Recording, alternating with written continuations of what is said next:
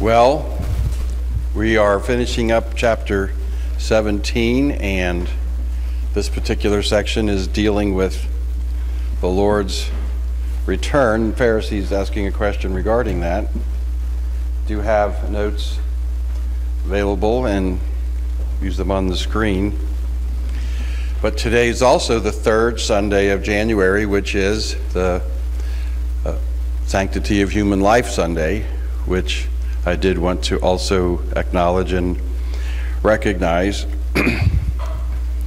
It seems to me, wherever I look in the scriptures, there's an interesting contrast that's always portrayed.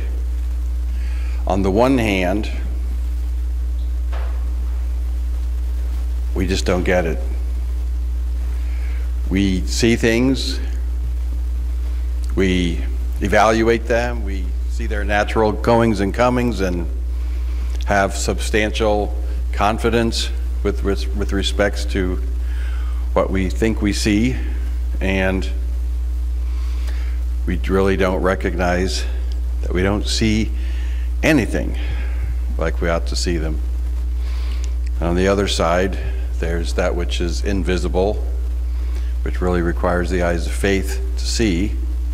And that's the challenge of our Christian life. So no matter what kind of situation you and I are faced with, the battle really lies in how are you going to look at it? Are you going to look at it in the natural, or are you going to look at it by the grace of God in the supernatural? So my title this morning on the screen is The Image, Likeness, and Appearing of God. And I've added the image and the likeness part as just sort of a contextual reality to the fact that we don't see things like we ought, and yet God intends himself to be seen by that which he has created. So the subtitle, The Conflict in Human Perception.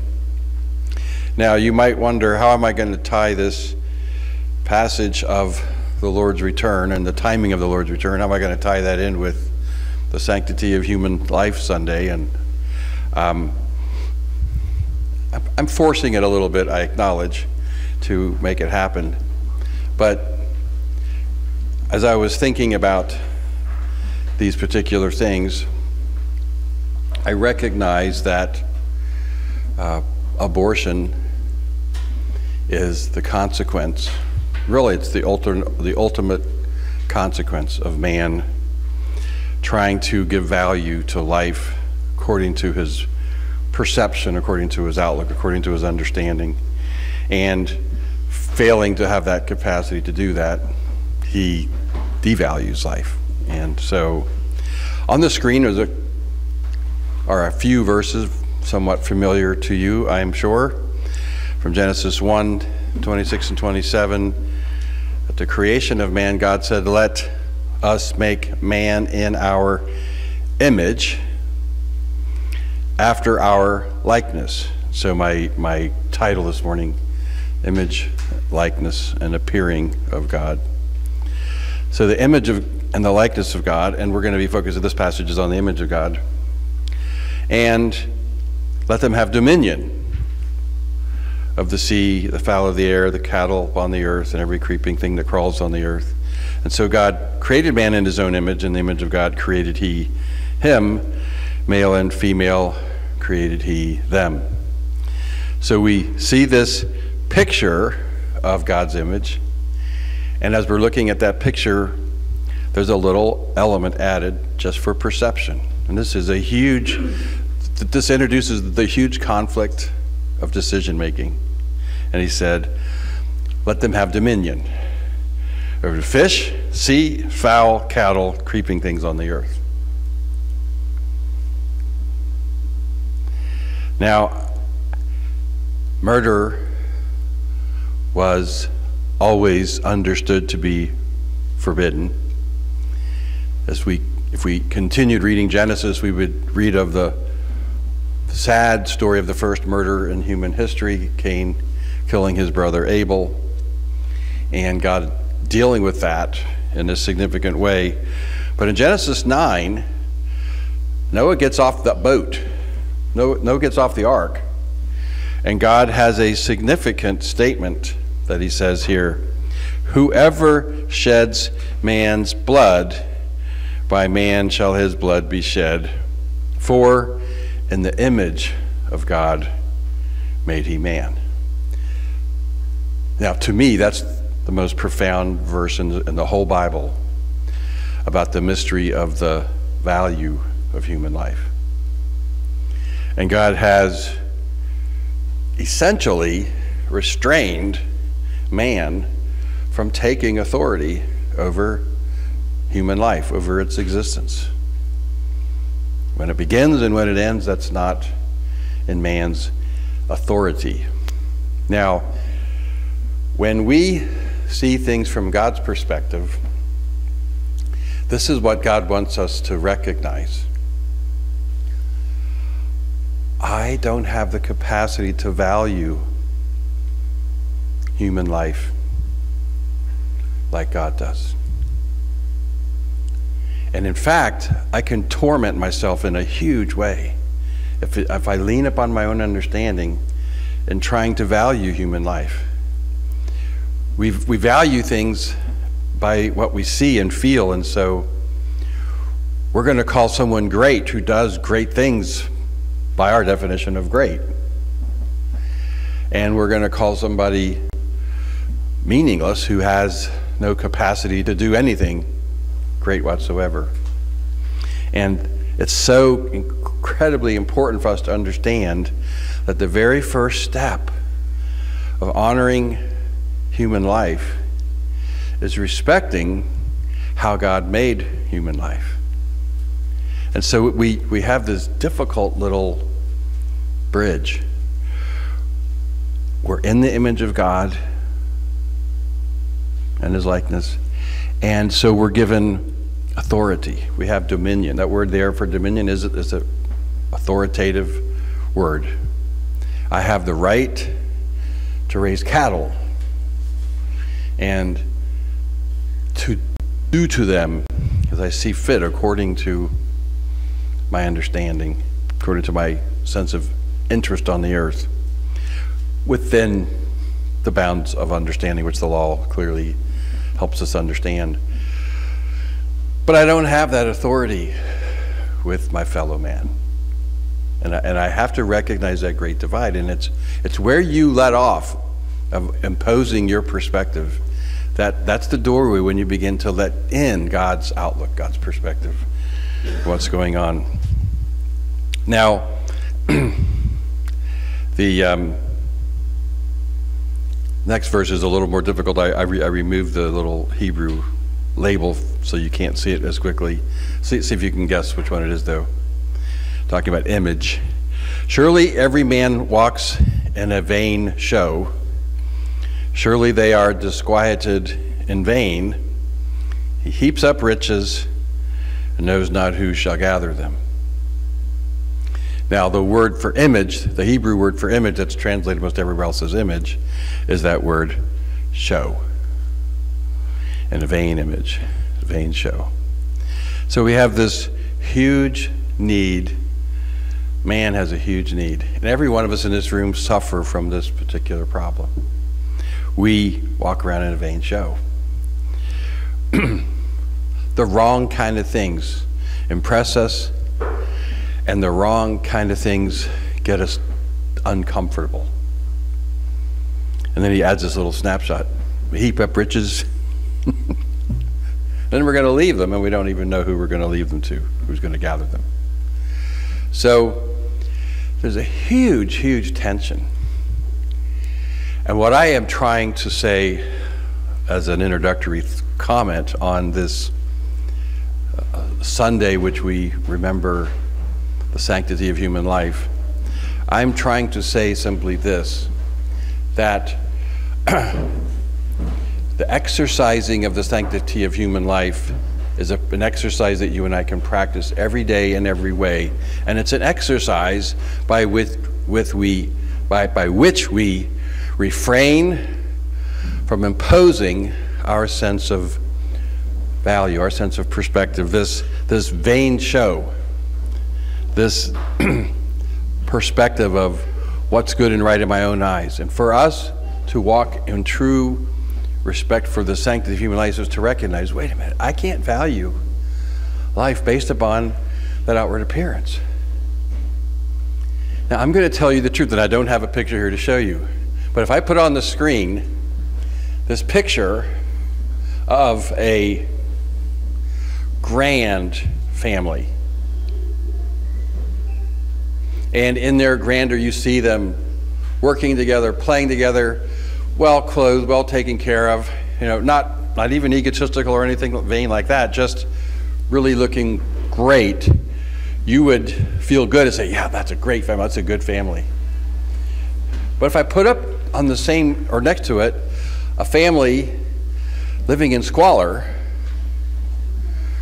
with dirty faces, poor clothes, perhaps even gaunt faces, we would have a tendency to imagine that that family was of less value than the family that was looking great. It would just be instant. And I'm going to tell you a horrible truth.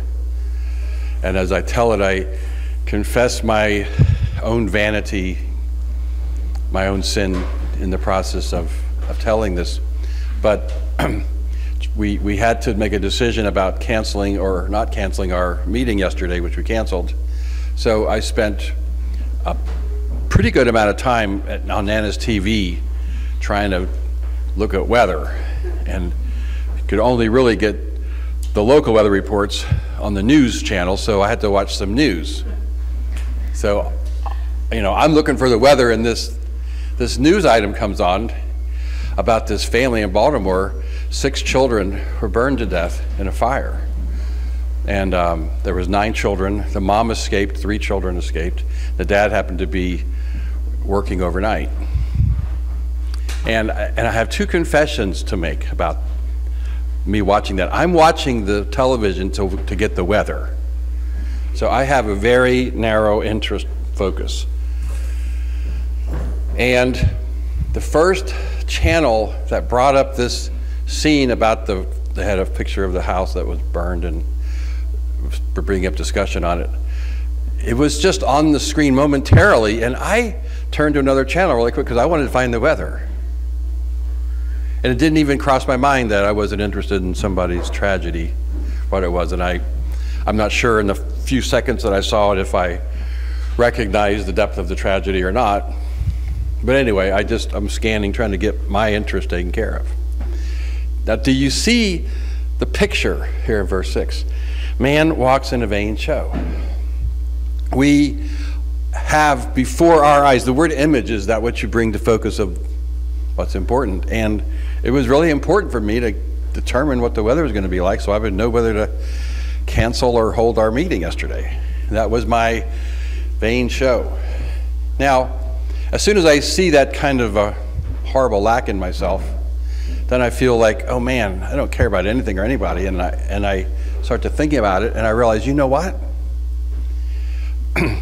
I can't fully care about things like the Lord does, but I need to walk in humility, because I need to always attend to my affairs and my concerns, and must always attend to them with the respect that God himself is attending to these things perfectly, and that my concerns are certainly not important in the comparison of my opinion of my things to God's perspective and opinion in what he's doing. And I just want to say here at the Sanctity of Human Life Sunday, we're trying to recognize, I can't fathom the millions of babies in America that have been murdered, out of sight and out of mind. And our culture, essentially, if we just took the whole pro-life culture itself, we don't have the capacity to mourn and grieve. I did see another channel with that fire on it again, and I watched it this time, and I did see that it was, a huge tragedy, but it was getting the eyes of Baltimoreans, and yet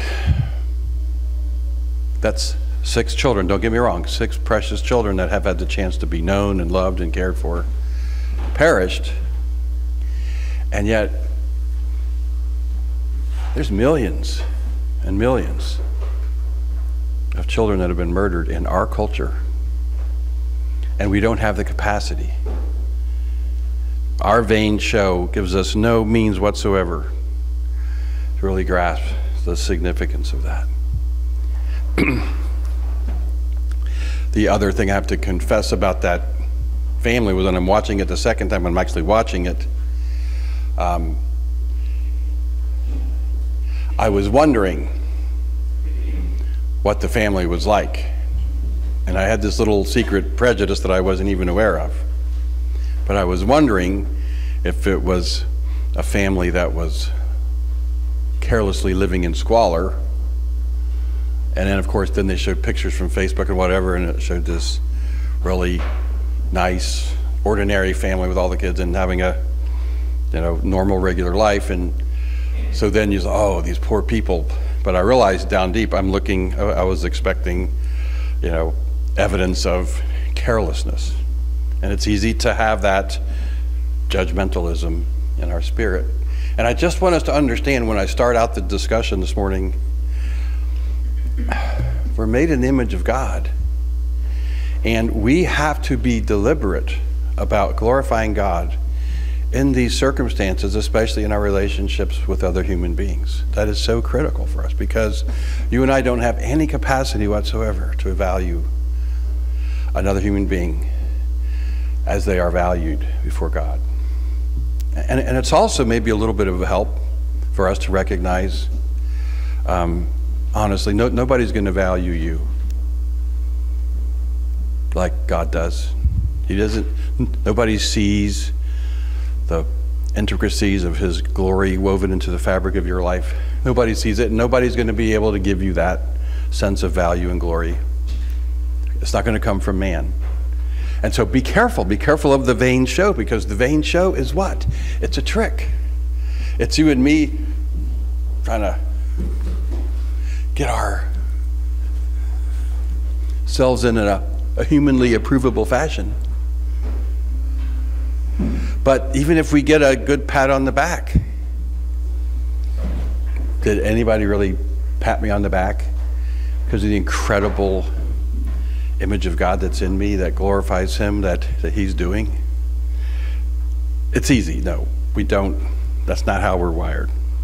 The image of God and the likeness of God, and like I said in that first passage there, making man God's image and likeness. Likeness is a different word, and image was a little easier.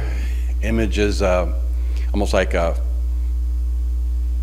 something that visually gives you perspective.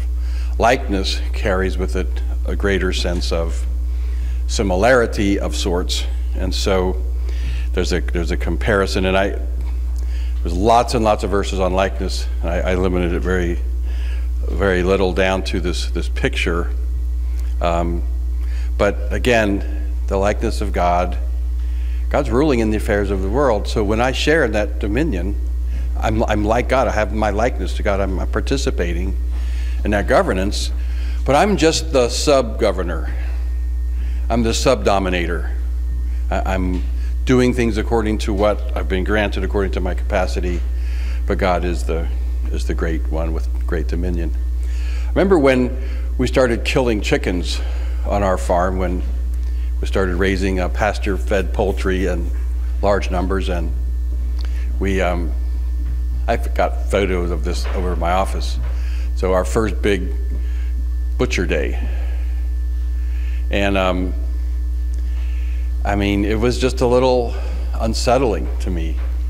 We were gonna kill all these chickens and have all this blood, etc. And I remember being overcome, and I went back to this passage, and I recognized that the difference between Genesis 1 and Genesis 9, is that God extended the dominion.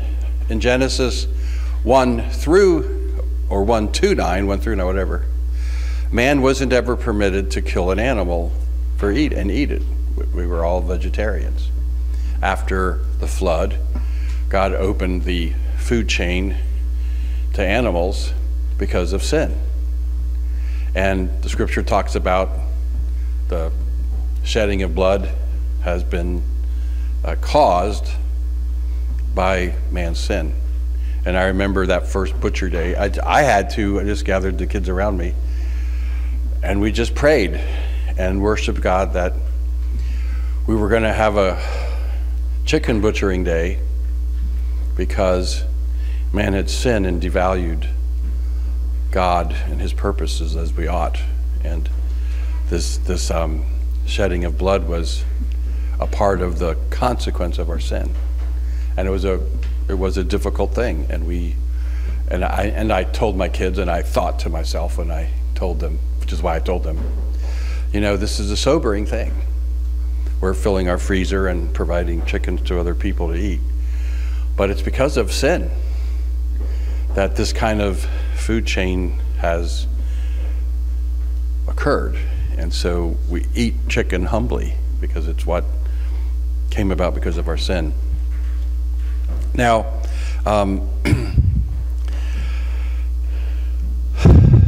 so I'm trying to make a transition into the passage, and I may have to get back to Luke 17 to finish it next week. I don't know, but let me make just a little transition here.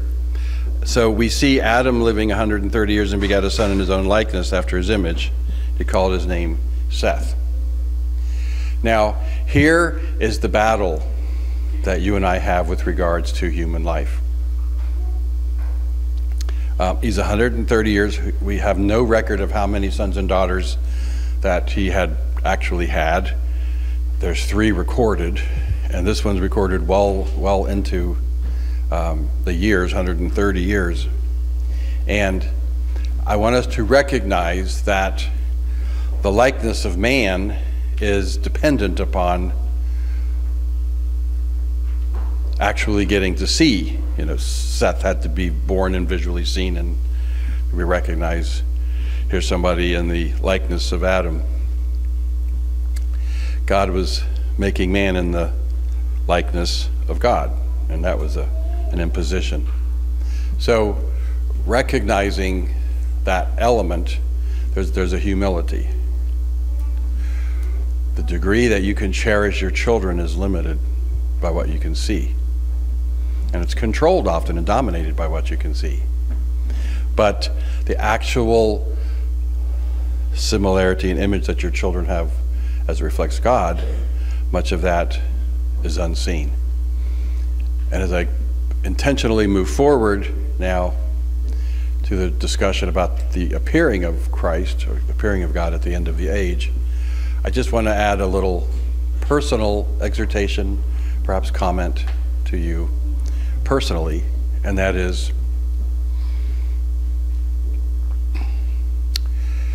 differences glorify God. Differences glorify God. When men walk around in a vain show, we're focusing on similarities. And so what the culture agrees is proper for a vain show, everybody adheres to. But there's something that's so wonderfully unique about how God has done his work. We're made in his image, but none of us reflect all of God's image. And the Lord tells us in the New Testament in Ephesians that the ultimate manifestation of God's glory is through the composite of all these manifest tokens of God's image. So the fact that if you have to be like your brother, this is an emotional struggle you're having. If you have to be like your brother, you're failing to give God glory because he's made you not like your brother on purpose. Now you know the science. Even identical twins aren't identical when you get right down to the biology, etc., no matter how similar they are. But we're all different. And God is manifest more of God's likeness, more of his image is manifest by our differences And for you and I, we're insecure being different. Now, I'm thankful that most of us have our noses on the front of our face. And if everybody had noses in random places, it would potentially be a distraction. I recognize that. But still, if you evaluate everybody's nose, there are differences. And it's intentional, it's on purpose. So you really cannot give God glory and live your life like you ought if you don't accept who you are, especially accepting your differences that make you unusual to everybody around you. Now, don't be, proud and boastful about it. My nose is bigger than your nose. I'm not talking like that. I'm just meaning celebrate, glorify God by valuing his choices in your life. And that's where we begin to have a bedrock for sanctity of life. So as I kind of move on here, I'm going to close with some more thoughts potentially, but I want us to understand that the abortion crisis isn't because we haven't done our job to convince other people that they shouldn't do abortion. That's not the crisis of abortion. The crisis of abortion is our whole culture has lost the capacity to value man as being made in God's image. And you and I, according to the Word of God, we struggle with always getting it wrong. It's such an easy thing to do to set the wrong standard of what's valuable. And if this is what really matters in our culture, especially in our culture, what do we do with something that's different? It's trash. We throw it away. It's garbage. If something's going to interfere, we throw away the wrapping paper. And so we've so lost the focus and the perspective of God in our own lives. And I just want to say, you can't value somebody else's life adequately until you valued your life as it is valued and as it does reflect and glorify God. So now we're going to move on. Oh, I forgot I had another panel. Okay. It's dangerous, but I'll go through it. So I wanted to read all of Isaiah 40, but I'm not going to do that. I have some summary points on the screen, and even that I'll go through quickly. I'm going to read this, and as I read, I want you to think about the one thought. Have you thought about it? Do you value yourself because of who God is, as you ought? The whole chapter should be read by you later, but I'll just skim through the portions here. Beginning at verse 1. Comfort ye, my people, says your God. Now, this is an incredible statement. When you value yourself as you ought before God, and when you see God as the very identifier of your whole being, you have comfort, you have value, you have meaning. That's the intention of the passage. So now we're just going to look at the things that give us comfort. Who has directed the Spirit of the Lord? Or who, being his counselor, taught him? With whom did he take counsel? And who instructed him and taught him in the path of judgment, and taught him knowledge and showed him the way of understanding? That's a huge meditation. And it's so simple and it's so practical. God never went to school. Everybody else has and has to. He's the founder and possessor of all knowledge and understanding. The nations. Now, when you understand it in the context of this, the whole national reality of our world functions around the vain show that men give honor to among nations. The nations are before him are as nothing. They're counted to him as less than nothing and vanity. To whom then will you liken God? Now, it's hard to think. Now, if I sat here and showed photo after photo of these great, incredible government palaces, castles, government buildings, and the intricacies of their finery, I mean, it would just like, it would naturally Google our eyes like, wow, wow, wow, wow, wow. And the Lord says, that's nothing. That's less than nothing. It's just totally vanity. The word vanity always means what? Zero, empty, without any value or purpose. To whom then will you liken God? See, what a challenge. Are you going to liken God? Are you going to liken God to temporal, earthly things? So here's something that has always bugged me as a Christian.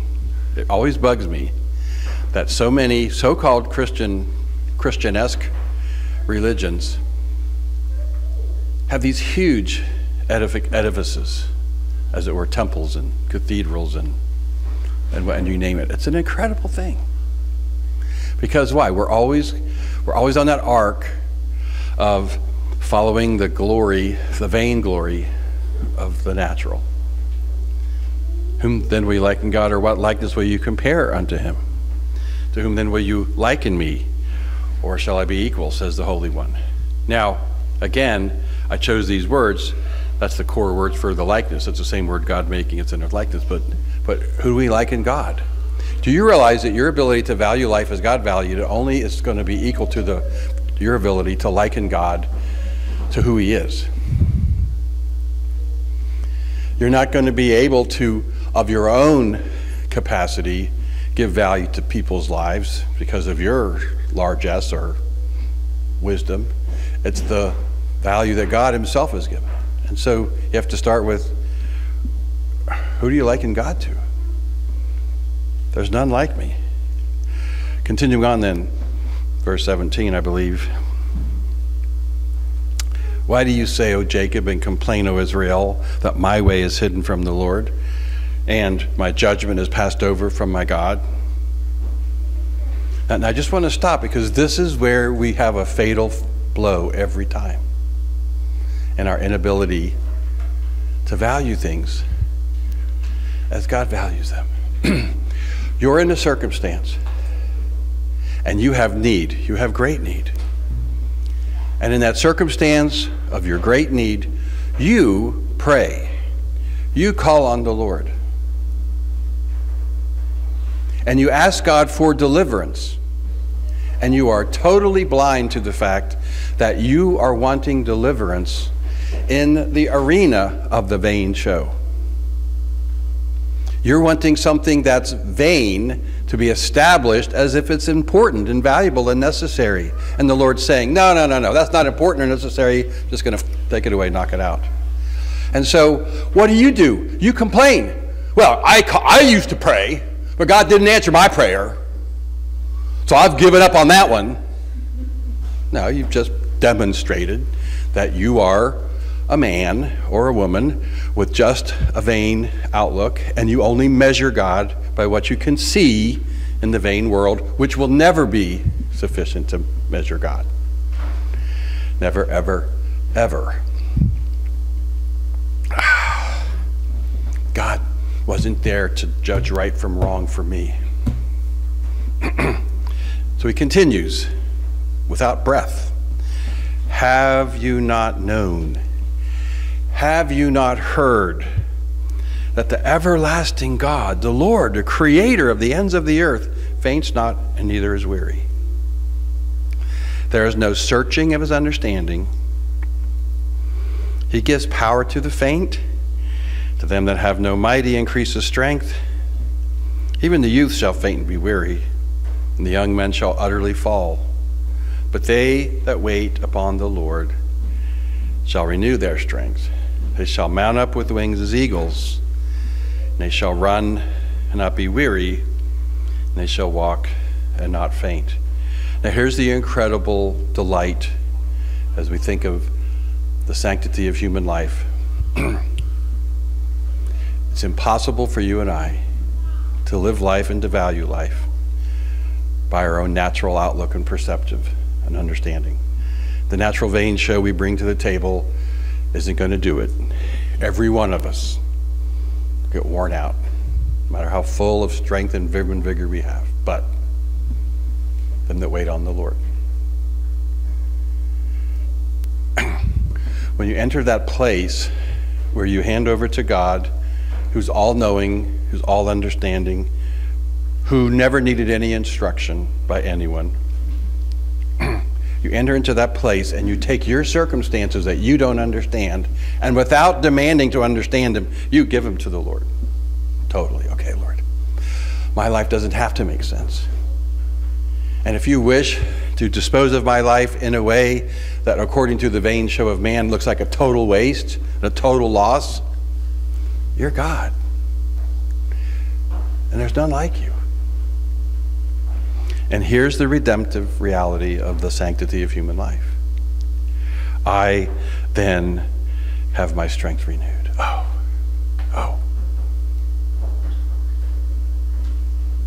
I don't have to. I don't have to have it my way. Now, looking at the time and knowing the clarity of the moment, I'm going to ask your forgiveness, but as I continued on, I was going to go to Luke 17 and speak about the appearing of God, because there's an exact identical parallel with respects to the Lord's return.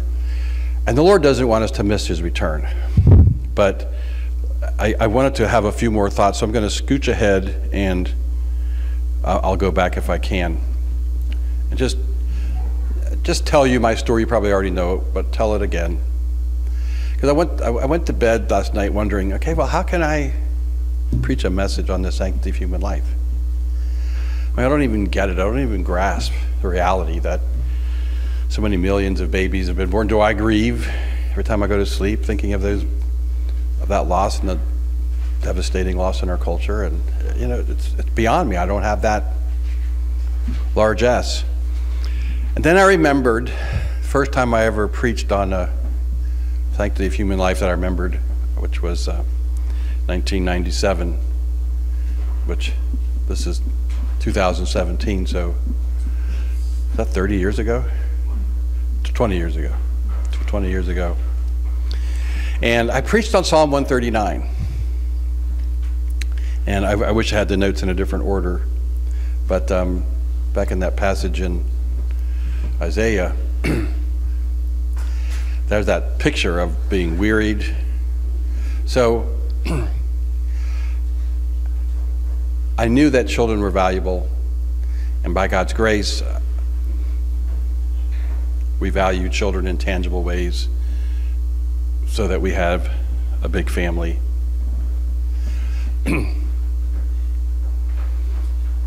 I remember getting on airplanes, traveling, and feeling like my little pro-life badge was the conversations I would have with flight attendants or the person sitting next to me. Well, how many kids do you have? Oh, let me show you my kids, and take out a photo with all my kids and watch their devastating look of stagger. Are those all yours? One wife?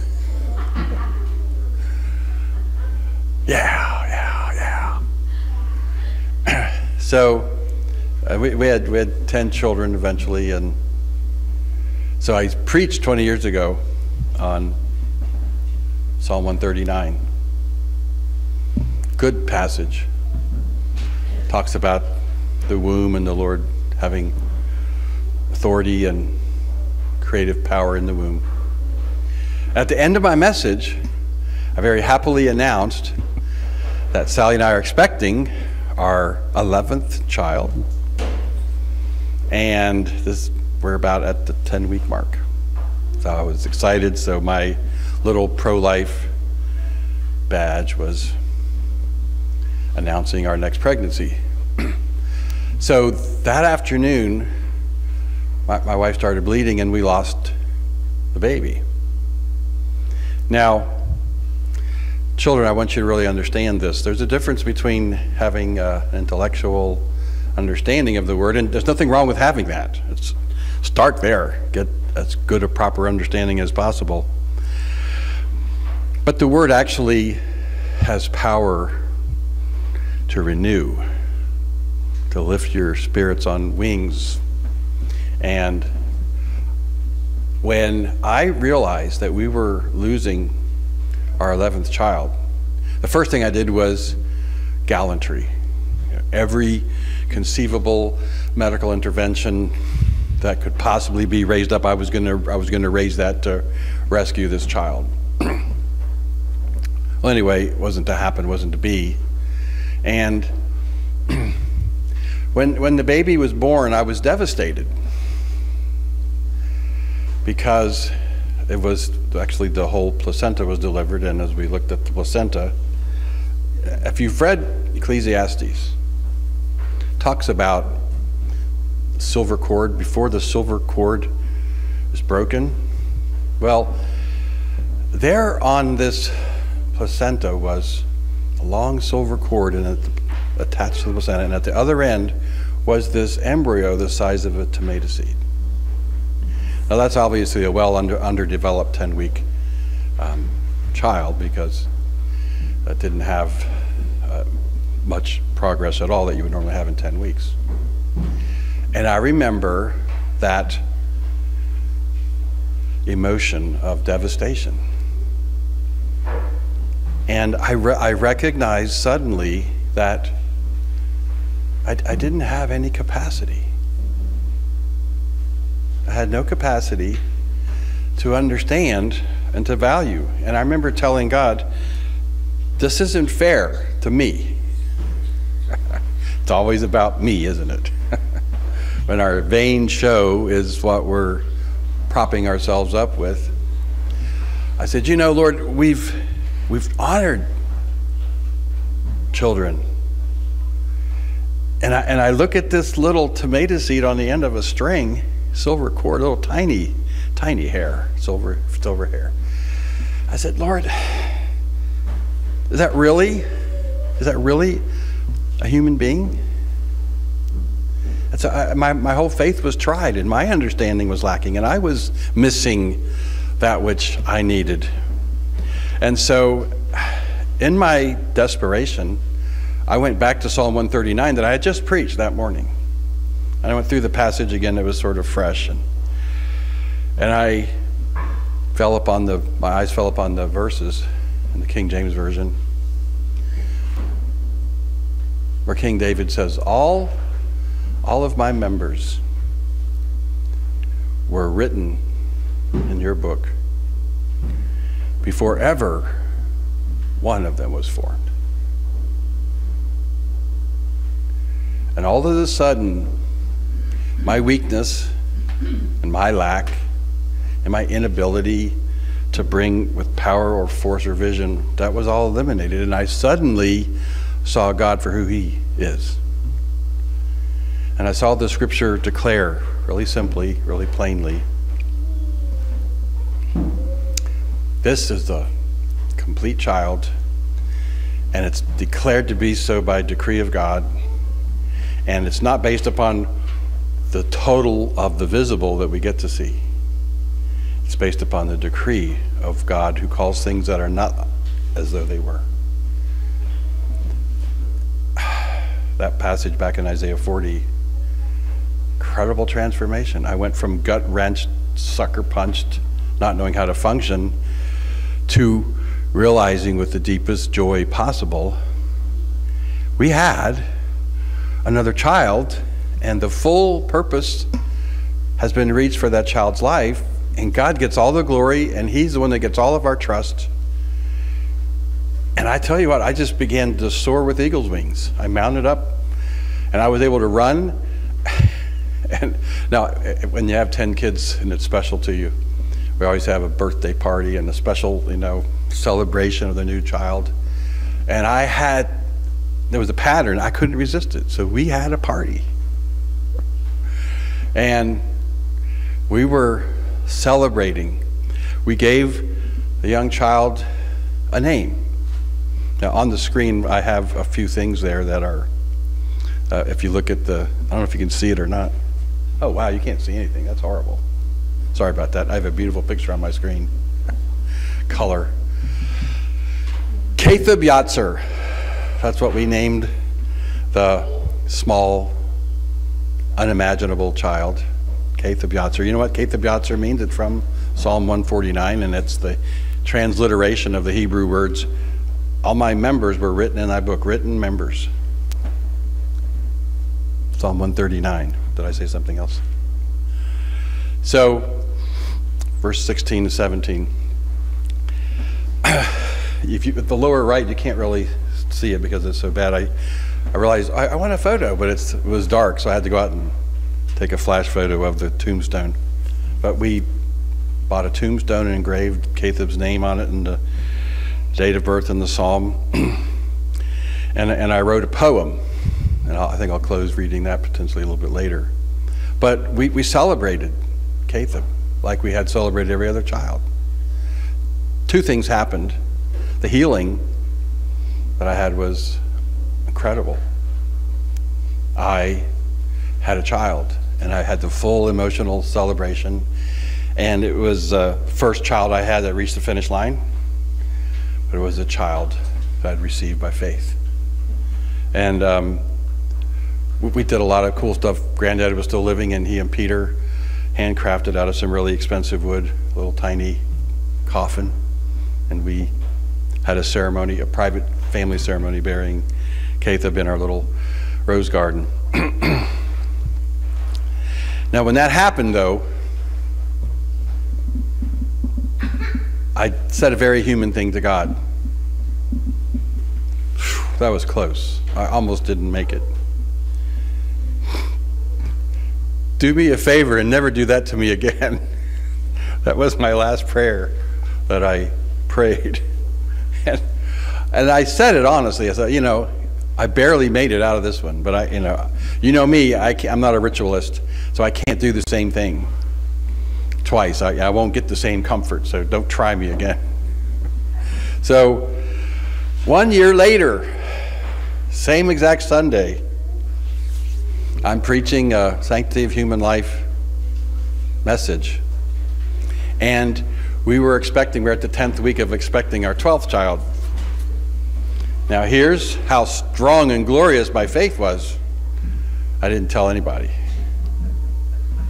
I didn't want anybody to know. So nobody knew, just Sally and I. And preached the message, heartfelt, little fear in the background, but Sunday after church, Sally started bleeding and we lost the next one. And I'm like devastated. I said, Lord, I told you I can't do two. One's enough. And this, again, the vain show of man leads you without strength because it leaves you without perspective and you lose your way and you grow weary and weak. One of my children, I don't remember who it was at all, one of my innocent younger children just comes marching up to me. Daddy, are we going to have a party like we did for Caleb? We're going to name the baby Caleb? We're going to have a funeral? And that's all I needed. I suddenly realized, wow, my kids are watching. And they need to see that this is the way it is. We're going to honor life in faith on God's terms. And so we did the same thing. We made a handmade little coffin and bought a little stone and celebrated. And we named this one Beth Karab. It was sort of bad use of Hebrew. But Caleb sounds kind of masculine, so I wanted this one to sound more feminine. We had no idea what sexes they were. So in the Bible, you often see like Bethel, the house of God. So, but I got confused. So from Romans 5, the word God, the scripture says, the Lord calls the things that are nothing as though they were. And the word calls. So I said, well, what's the Hebrew word for call? So the Hebrew word for call is kara. So I was thinking in understanding El Kara, the Lord calls. But I took the Beth part of Bethel because it was more feminine and said Beth Kara. So I changed, the house of calling. Our house is the house of calling. But anyway, so we named her. And you know what? The incredible thing was, two things were true. Sanctity of human life. We were healed. I still rejoice to be able to go out to our little garden and visit the tombstones. I pushed them over. See, I rubbed off the leaf a little bit. It's not perfect. These are last night photos in the middle of the night. But it brought closure. But another thing that happened, and I just want to mention this, because I have such a big mouth, I have to tell everybody what's going on inside of my head. So I shared with other people, I shared at church, shared at homeschooling newsletter, etc. And in the sharing part, I was astonished because I realized one small thing: other people need that encouragement. We're all struggling with the vain show. And if the only thing we ever share with our Christian friends is the vain show of the wonderful good things that happened to us and how we got a full scholarship to Yale and how we win the Super Bowl and, you know, yada, yada, yada. If all we do is revel in our vain show, we cause so much potential confusion because those things don't really matter.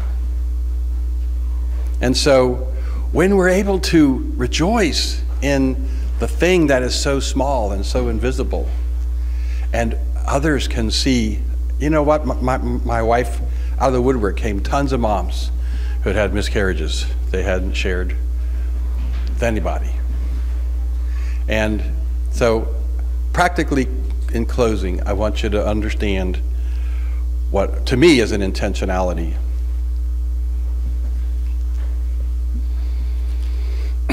If you honor God, then that's what's on the table, the honor of God. And that always causes people to pause. It always gives people pause. When you're living for the glory of God and you walk through the valley of the shadow with a different perspective, and people see it, it's a testimony. And it's the testimony that our world constantly needs. The world needs to see you and me rejoicing in the invisible show of God's greatness. Especially where what the visible show is not a victory, but a loss. We've had 2 of our grandchildren reach full term only to pass away. Surrender Peace was born second child to David Nabby, and Gareth Paul was born in May of 15 to Stephen and Hannah, 2 full-term children. It's a little easier to mourn the loss of a full-term baby because you can actually, more people can enter into your grief because they can see the child and see the discouragement. But lastly, and you have this on the last page, and before I pray, I would just like to read these 2 things that I've written, and I'm thankful that I wrote these things. I wrote them.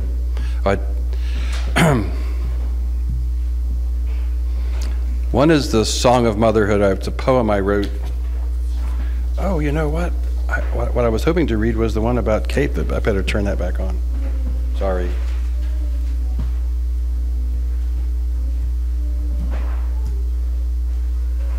So, I want to read the poem. You can't see it. It's not in your notes. These 2 poems you can read because they are in your notes. I wrote a little poem celebrating Kathab's passing from the scriptural instruction that I had. And I'll just read it to you in closing here. I titled it Complete in Thee. And I wrote it later on in the day or a day later after his passing. Complete in Thee. The value of a tender life, the value of an old, are found within Thy holy grasp of You, dear Lord, alone. Thy sovereign grace abounds to us in wisdom, prudence, love. Thy judgments, Lord, are very deep, conceived in heaven above. Can I compare my grief down here with glories yet unknown? Or can it be that you know best upon your glorious throne? My days on earth are numbered there. Thou knowest every one. Yet thou didst know them long ago, before their heir was won. So here we gather to your wings. Yes, here we learn to trust. 'Tis is our lot of grace to win before we turn to dust. Lord, in this instant trial sore, we call upon thy name. We boldly come before thy throne, thy precious grace we claim. These needs we bring to thee, O Lord, to trust, to hope, to stay upon thy name and thy great power, to never drift away. Complete in thee thy perfect love, no loss of ours sustained. For no, not one can ever stay whate'er thou hast ordained. And so in courage and in hope, we trust you with our love. Though one be missing, still we are complete in thee above. And I wrote that in memory of Katha Bjotzer, January 22nd, 1997. The deepest wells of comfort come from the harshest losses that we know here. But no loss is equal to his grace and to that purpose that he reserves in heaven. And next week, as we get on with the message, the big need that we have, not only do we not value people because of their image, being in the image of God, but we value our life because it's a pathway to heaven. That's the danger. Let's pray. Father, our country, many churches today are deliberately honoring the sanctity of human life. And we confess, Lord, that our human capacity to honor it is gone, is nothing. We don't have anything but a vain show. We repent and confess the great sin across our country, across our land, in our churches and in our homes, where we have so often valued life in terms of the immediate vain show that we can construct or see. I pray for your people, Lord, that we might have those wings of eagles, and that the despair and the sorrow, the fear of tomorrow, Lord, those things, that they can all be fully put at rest in you as we trust in you, knowing that you do all things well, and that there's nothing of earthly loss that has any eternal value that will be missing when we live with you forever in heaven. Let us be a visible picture to the world who has no capacity to see you. We ask in Christ's name, amen.